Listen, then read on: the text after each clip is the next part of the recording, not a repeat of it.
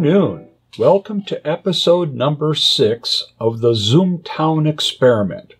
In this particular episode, we're going to be looking at a motor drive to power our N20 motors for the Zoomy.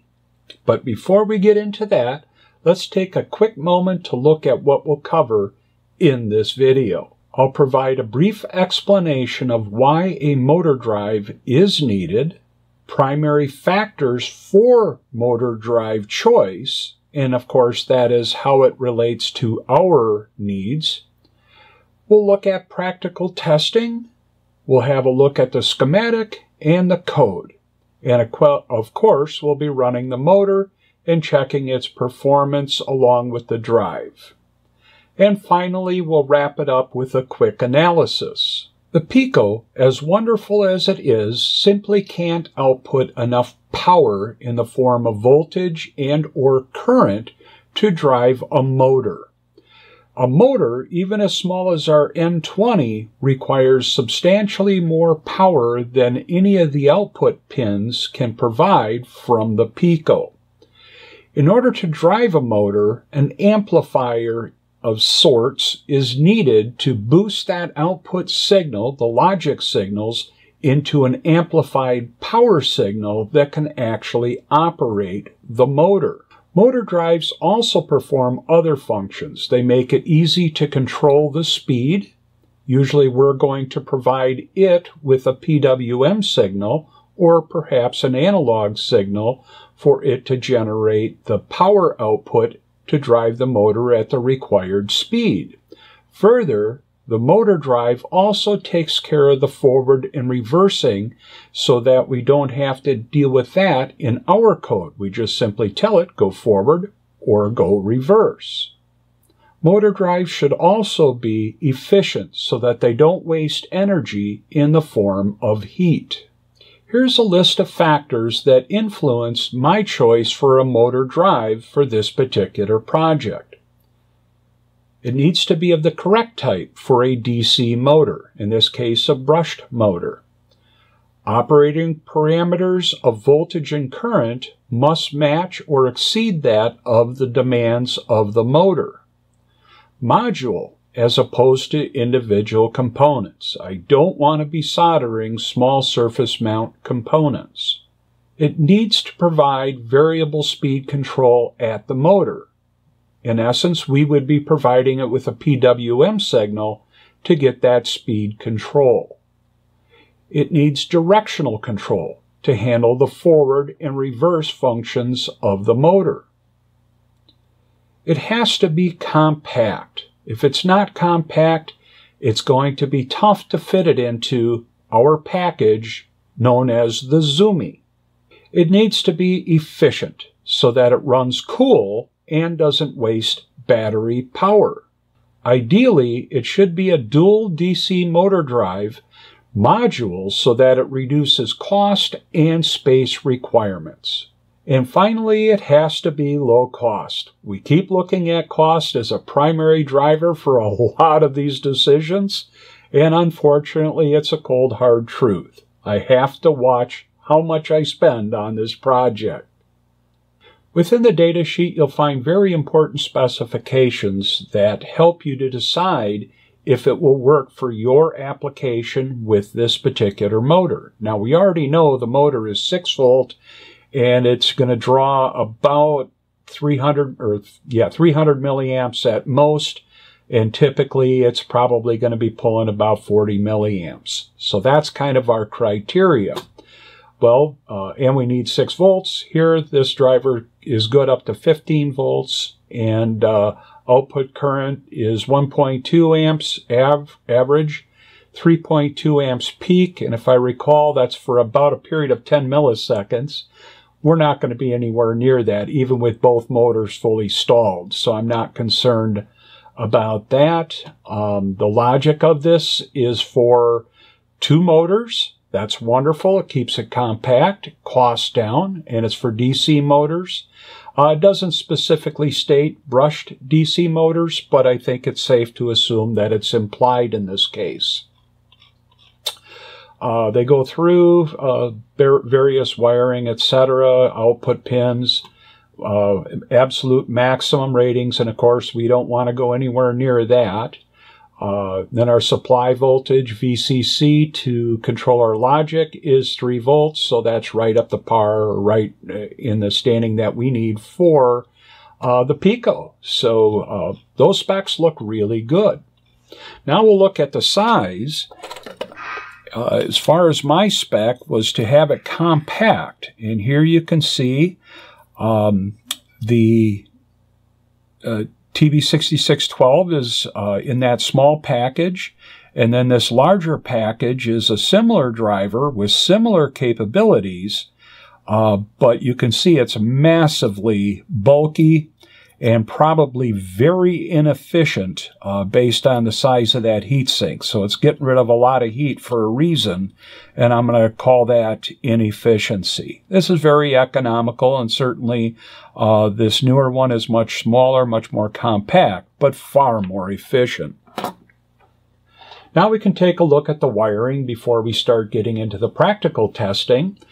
And here you can see in this schematic, we've got the Pico W off on the left, the TB6612 FNG over here.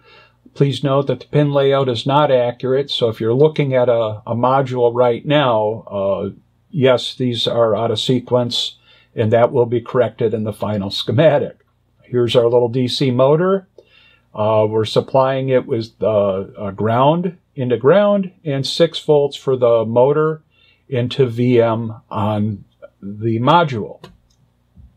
We need to provide it with ground from the logic side, and we need to provide 3.3 volts from the Pico as well for VCC and for the standby signal. Now you can see I've got BN1, BN2, and PWMB. That would be for what we would refer to as the right motor. We're working with, in this test, only our PWM signal, our AIN1 and AIN2. Those are for directional control. So it does require 2 pins for directional control, 1 pin as a PWM to control our speed for the motor. And those are all wired up here in the lower right-hand corner using GPIO pins 16 through 21. Over here on the workbench, you can kind of see it's all wired up as that's described there. As I showed you with just the bare module, I do have right angle headers on it. I'm expecting this to go into the lower deck of the Zoomy, and height is a problem. I don't want to waste a lot of height, so I use right angle headers. So all the wires, as you can see here, its height's very small. I have room to accommodate the width. At least that's what I'm thinking. And then, of course, I'm just using some DuPont connector jumper wires to get it all wired up. I'm providing 6 volts or 5 volts, realistically, from my bench power supply. Here's our motor, as we were showing a week ago in the last episode. So now let's take a look at the code, how we're going to control this. I won't go into a tremendous amount of detail here, but we do have to import some basic functions. We're going to set up a couple of pins. We're going to set up a PWM pin, set its frequency at 1000, and we're going to give it 2 pins for direction, in1 and in2, as it's referred to on the module itself. Here we've got a function that I created. It's very simple. It will take a speed value and a direction value. Based on the direction, it'll set the in1 and in2 pins for the correct direction to go either forward or reverse. We will set the duty cycle for the PWM based on a speed range setting between 0 and 1000, and this does the conversion factor for it. Then we set the motor into motion by setting its duty cycle. Here in the main section of the code, we're just going to set a few rough variables to get things going. Some of these aren't really needed for my test here. We will then start the motor at the speed of 900, running in forward for 5 seconds. Then we'll set the velocity back to 0 and set the motor duty cycle back to 0. Then we're going to ramp up the speed from 0 to 1,000 units, incrementing by 25 units each time. I'm sorry, incrementing by 50 units each time, but starting at 25. So we'll count up to 1,000 with DC. We'll set the wheel into motion, or the motor, at this velocity and in this direction. And we'll slow it down a little bit by sleeping 250 milliseconds each time through that loop until it gets to full speed, and we'll rest for a second, set the motor back to 0. Then we'll run the same exact routine, but this time in reverse instead of forward. And that'll be all that the program routine does. Let's go back to the bench. I'll turn on our power supply, and we'll run the code and see how it behaves. That's running at a constant speed. Here it's ramping up and forward, ramping up and reverse. And that's all there is to that test. Now the next test that I'm going to do, I'm going to set the motor to run for a couple of minutes. And what I want to do is to feel the motor driver chip itself. Now that very well could get pretty darn hot, so I'm going to be very careful how I do that. Now let's go ahead and run the program to see how it behaves. Here we're running at a constant RPM. Now we're going to start accelerating up through that ramp up speed, and I'm kind of slowing it down. I want to monitor my current. And I'm hitting about 100 milliamps.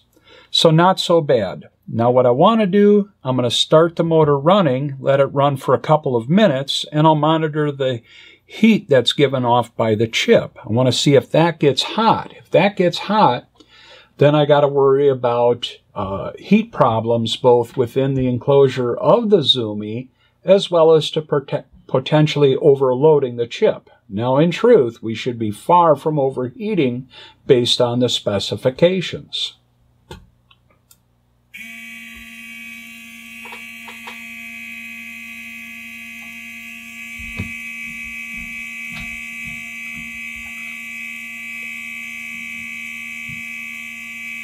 Using a little magic and editing, we'll let this run for about 10 minutes total, and then I'll check it occasionally throughout that process, but we'll of course fast forward through it because this will be a very boring test.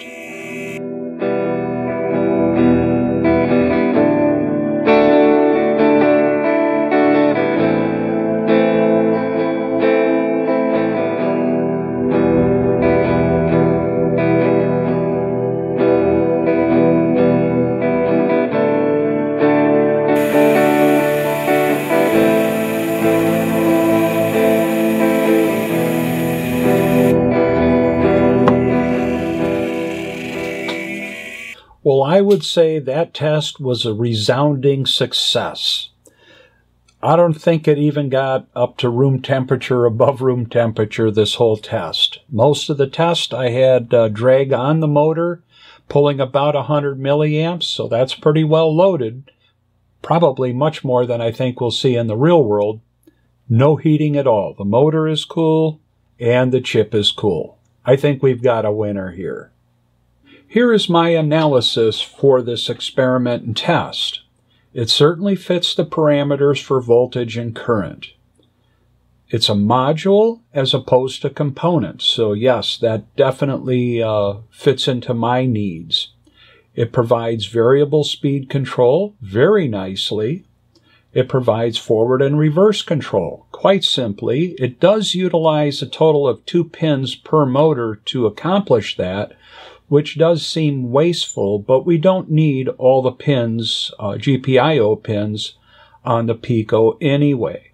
It certainly is compact, especially with those right angle headers on top. I think that'll fit nicely inside the design for the Zoomy.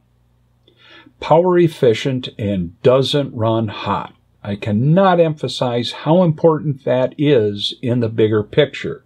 So I'm really pleased that it was running very cool. It is a dual DC motor drive module, so it has everything we need to run 2 motors and do it very well. And it's a reasonably good value. It's not too expensive.